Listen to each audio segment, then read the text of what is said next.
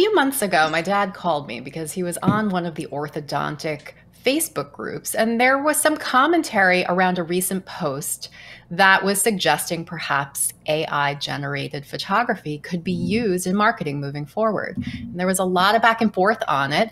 And we started talking about how we really do need to learn more about all of the ramifications of AI in marketing for orthodontists.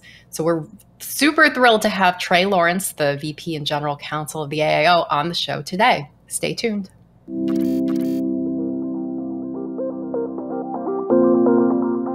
The future of orthodontics is evolving and changing every day.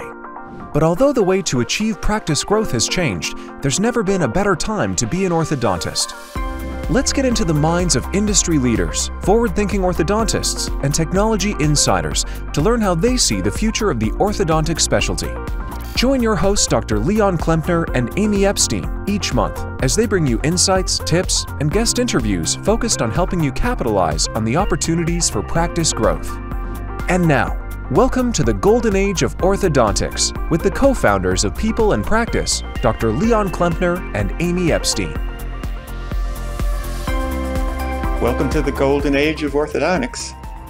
I'm Leon Klempner, a retired board-certified orthodontist, the director of craniofacial orthodontics at the Icahn School of Medicine at Mount Sinai, part-time faculty at Harvard Dental School, and of course, the CEO of People in Practice. And hi, I'm Amy Epstein. I'm the COO of People in Practice. We are a digital marketing consultancy for orthodontists that we started up to help practices differentiate themselves in their communities in order to grow. The key to much of what we do is consultation. And that means having relationships and resources across the orthodontic industry so that we can make informed recommendations, we can solve problems, make introductions when our clients come to us with questions.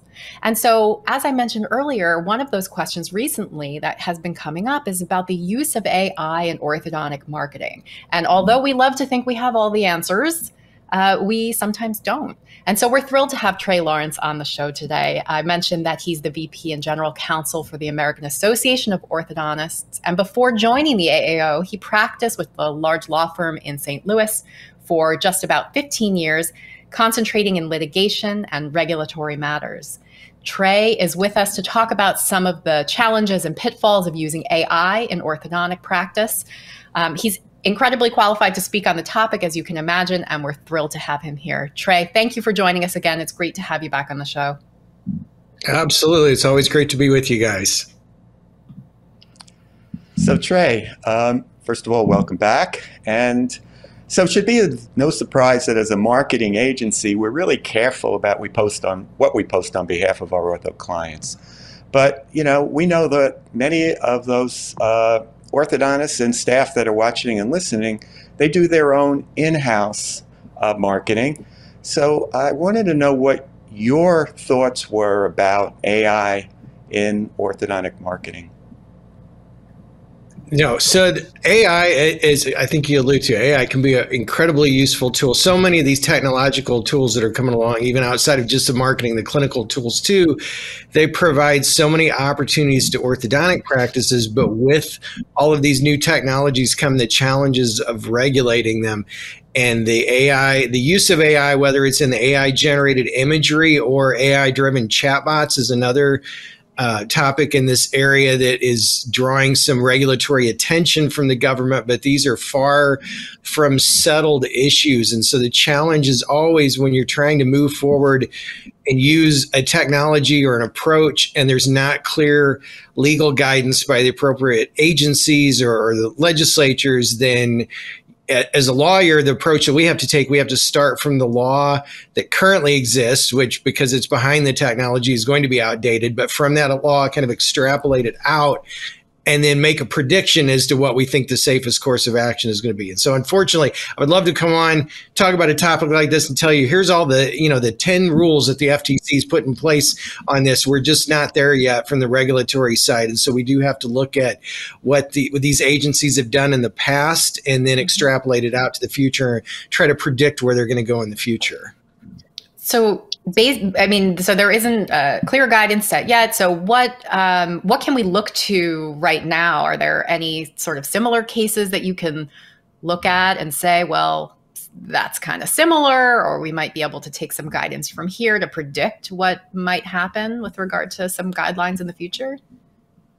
Yeah, definitely. So two places that we're going to look for that. First of all is the FTC, because the FTC has jurisdiction over consumer-based advertising generally. And then we do need to also look and make sure we know what the state dental boards do or don't say on this, because they do have obviously some authority over dental practice advertising too. So on the dental board side, it's very, there's very little there, just other than to remind all of the practitioners that dental boards do hold dental practices, and certainly orthodontic practices, to a higher standard of truthfulness even than other businesses are required to adhere to in their advertising. So that's certainly a piece of it. And then I think that translates over to the FTC and looking at what the FTC has done in this area.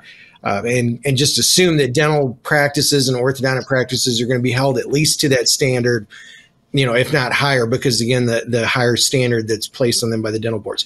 So the FTC in this area specifically, I think the closest analog, we don't have any precedent as far as AI generated images. We do have a lot of precedent on images generally and implicit or implied messaging through the pictures. So what is not just what are your express, what are you specifically saying in your advertising claims, but what are your pictures? What otherwise does your ad imply? And that is where there's some precedent on the FTC side. So the FTC has said that all advertising by any business, whether it's express or implied, needs to be truthful, needs to be straightforward on anything that a consumer would consider to be material or important. And so in looking at those pictures specifically, and we do thankfully have a little bit of precedent specifically within the healthcare arena here. There's a couple of analogs. One is there's a line of FTC cases and some guidance by the FTC where they look at things that maybe imply a higher level of education or scientific research, and specifically white coats. They're very big on white coats. So anything that anybody says where they're in a white coat and they make a scientific type of claim, the FTC says there better be evidence to support that claim, because by using the white coat, or microscopes or anything else like that, it implies a higher level of scientific credibility, that the public is going to be more inclined to believe what you say in that context. And so that's one instance where the FTC has looked at implicit claims in advertising. The other one, and I think this is most directly relevant to the type of AI generated imagery that we're talking about in orthodontic practices, are weight loss advertisements. And so the classic scenario is you have a infomercial that goes up that's advertising a weight loss product, and they have all these great looking models who have the ripped abs and are just in amazing physical condition. And the FTC has said, we believe that consumers would look at an advertisement like that and assume that those models are in that great condition because they use this weight loss product. And so because of that, the FTC has said that advertisers use that kind of image, either they need to put a disclaimer in if those models didn't in fact use that product. The FTC says you've got to have a disclaimer that says that the models that are shown in the advertisement did not actually use the product. So I think that's where, when we turn back to our orthodontic practices and looking at the ads that they use, is the picture, an AI generated picture, is that going to imply a material fact about the practice? Is it showing somebody who either has perfectly straight teeth, or is it showing somebody who, is wearing braces, but they're not actually a patient in the practice because, of course, it's an AI generated image and they don't actually exist at all? Those are the kind of things that I think that the FTC could look at AI generated imagery in orthodontic practice marketing and say, is it making implied claims through those pictures? And if so, you may need to do something about it. Right. I mean, the question that comes to mind for me is, to talk about implied claims. So as it applies to orthodontics, let's say we're showing photos of people with straight teeth. We're implying that if you go to this practice, that you could have this sort of an outcome. It's, that is the type of outcome that happens when you go to an orthodontist. So I'm thinking that maybe we're in a little bit of a different territory there. But my question really is about, what does that mean for also for stock photography? People who actually didn't go through the treatment of that practice, because stock photography is in wide use for advertising and it's been for a long time. Has there ever been this sort of situation, not around AI generated imagery, but issues relating to stock? No, that's a great question, and that's really the precedent that we have to look at. And there is some law and some guidance out there by the FTC, and even back to those weight loss ads or the somebody in a lab coat with a microscope there. Those are essentially the same as stock images. They are things that were not filmed many times specifically for that product. Right.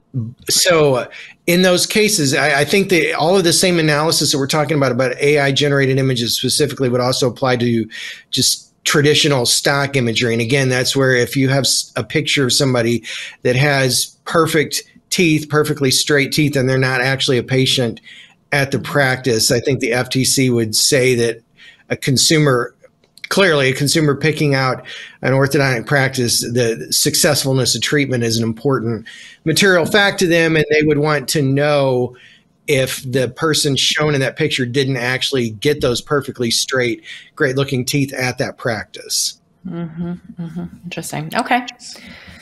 So Trey, so to me, the takeaway here is if you're an orthodontist, don't wear a white coat, look in a microscope, offer aligners as a way to lose weight. I think that will get you into trouble very quickly.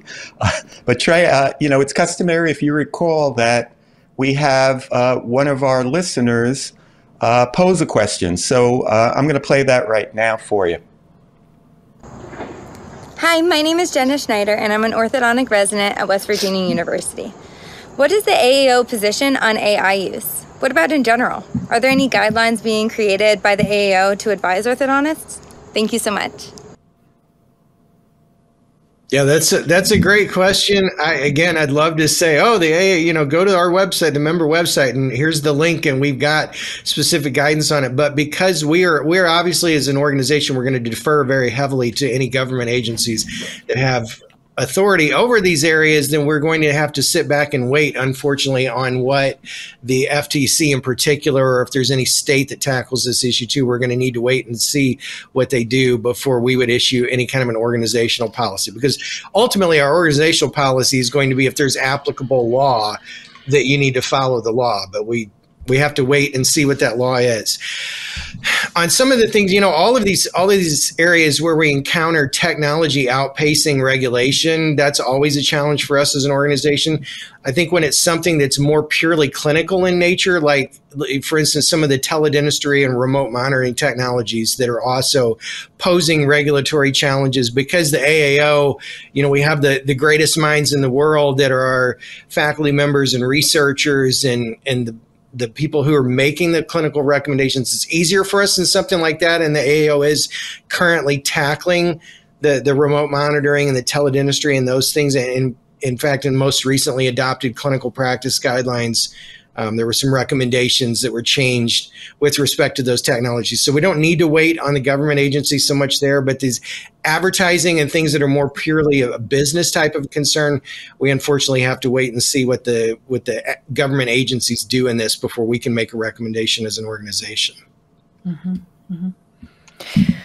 I wonder if the AI, we're talking about AI in imagery, and we haven't really talked about AI in terms of language either. And I feel like that's a totally different arena, because it's harder to tell if something is developed by AI or not. But has there been, in the same vein, has there been discussion about AI generated content that's not imagery in the realm of advertising and marketing? I haven't seen so much attention on the written content itself yet, although I've seen in the legal world there's already some questions coming up about if you use an AI tool to generate written content, do you have the right of copyright ownership over that? And I think that's completely unclear at this point. So that's going to be hanging out there. I think the one language area that I have seen some legal and regulatory attention, at least recognizing that there's an issue there that needs to be addressed so far, is the kind of the chatbot type of AI tool. And there is a little bit of energy in Congress and in the FTC on if a consumer gets on a website and there's a chat type support function, and that's actually a chatbot behind the scenes, that there may need to be an upfront disclosure to the customer that they're in fact talking to a chatbot and not talking to a live human being. Again, there's not been a final rule that's gone in place yet, but there have been 1 or 2 congressional hearings on that topic so far. So I think that's the sexier topic on the language content that they'll address first, and then hopefully they'll turn to the more of the written work product type of AI generated content after that. Right. It seems like misrepresentation is the common thread, though. Just whatever's being generated, it's got to be clear what the intent was, or what you're trying to convey, and that you're not trying to convey something that's not what you're either going to deliver or what you can claim as being yours. So very interesting. Yeah. So Trey, I would say as an orthodontist, there are a few things that I don't want to hear. One is you've been served. Another one would be, hi, I'm from the IRS. And I think the third one would probably going to be, hi, this is the Federal Trade Commission. So, I went on the FTC's website and I saw a quote there. And the quote said, hold yourself accountable or be ready for the FTC to do it for you. So I'm just curious, what are the penalties? What happens, let's say, if they call and they challenge something that you've done? Are there penalties that can be assessed? Yeah, there absolutely are, unfortunately. And the other piece I'll throw into this too, because I know, if you say you have a relatively small orthodontic practice, your natural line of thinking may be, well, are the FTC really going to hunt me out and find me? There's all the Amazons and Googles and Walmarts of the world. Aren't they really going to focus their attention on these big giant companies? Are they really going to come after a small practice like ours? And ironic enough, with this AI topic, one of the AI capabilities that also comes with this AI technology is that increased ability to have an AI type of smart function scanning the internet and finding these kind of things. And I mention that because there's been some recent HHS cases on the HIPAA side where my understanding is that they did use scanning technologies to discover some instances where in those cases dental practices were improperly disclosing HIPAA protected information and responding to patient reviews online. And so I think the assumption has to be that if you are online, if you have publicly viewable content online, that some government agency unfortunately probably has this scanning technology to eventually run across what you're doing. So with that being the case, the standard in all of this is truthfulness. And if it is likely that a patient is going to assume something, then making sure you have disclosure language to let them know that they shouldn't be assuming that. So in this case, where the AI generated imagery, if the FTC could potentially determine that it's reasonable that a patient could look at your website and assume that bright smile that's on the front page was a person that actually treated at your practice, and they would not assume that's an AI generated image, then you need to have some disclaimer language somewhere on your website that says that images used in the website may have been generated through AI technology or something like that. Again, I wish I had better, more specific guidance to offer on that. And the FTC does have guidance on making sure that disclaimer language is clear and conspicuous. But of course, they don't have any guidance yet on what specific content needs to be in the disclaimer language on this AI generated imagery issue. Mm-hmm. Mm-hmm. So Trey, can you share, I mean, I don't want to put you on a spot, but has there been orthodontists that have been challenged by the FTC? Or if not, have there been medical practices that have been assessed penalties? And are we talking about, a few thousand, tens of thousands? I mean, what are we talking about here in terms of liability? Yeah, so I've not seen any. I focus a lot of my research, kind of the scanning I do. I focus just on dental practices generally because that's the closest analog, obviously, to our orthodontist members. I have not seen any cases yet, knock on wood, where a dental practice has been it has had a complaint launched against it by the FTC or has been penalized by the FTC. To me, again, the closest analog is HHS, the Department of Health and Human Services, which oversees enforcement of HIPAA. And they have the penalties are usually in the same range as like the Federal Trade Commission Act.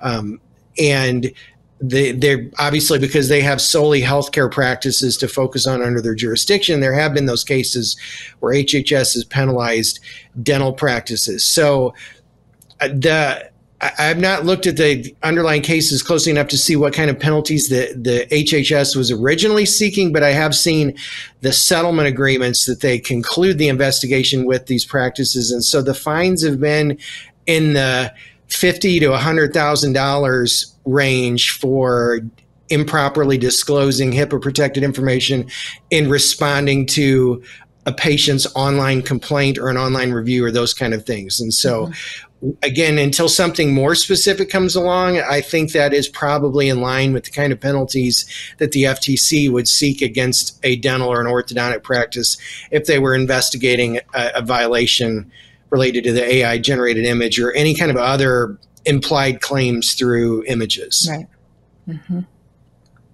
So it's certainly, it's not the dollar range that might put your practice out of business, but it is absolutely the dollar range that could be very, very painful for your practice. Absolutely. In addition to Dr. Klemner, to your point about not wanting that call to come in, that call comes in and then you have to hire a lawyer and you have to respond to discovery requests and you have to turn over records from your practice. And a lot of the time and trouble of that is nearly as painful as the dollars themselves.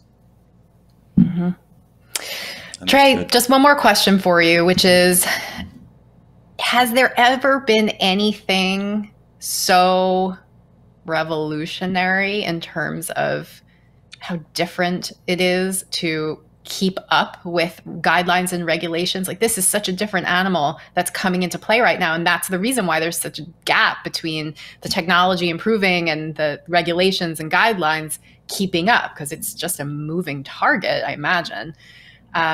Is there anything else that you can think of that is like this?